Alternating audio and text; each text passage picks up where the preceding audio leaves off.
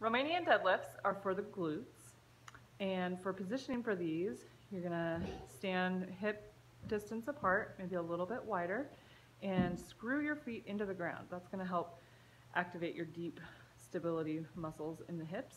And then keeping a straight back, you're gonna grab the bar and bring it up. And this is gonna be your starting point.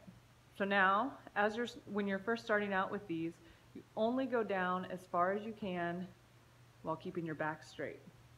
And then lift up and engage your core and exhale on the way up.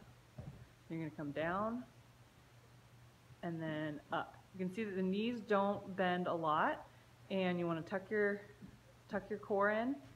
And if you start to go down and your back curves like that, that's too far. So you wanna keep your lats engaged to keep your back straight.